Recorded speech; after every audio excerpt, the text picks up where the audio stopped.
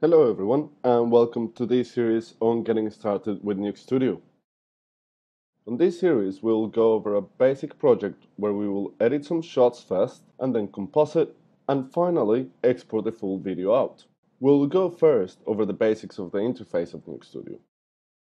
Then we'll move into how to import media into the project tab, and then use that same footage to create our edit. We'll run through different editorial tools, from inserting and overwriting clips into a timeline to editorial tools like slip, clip, and retimes.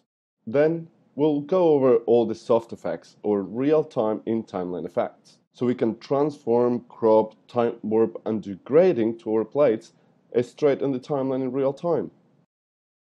We will also run how to create containers to start our compositing on the node graph, and use the full power of NUKE within Nuke Studio, and use the versioning system to review and compare between our different comp versions.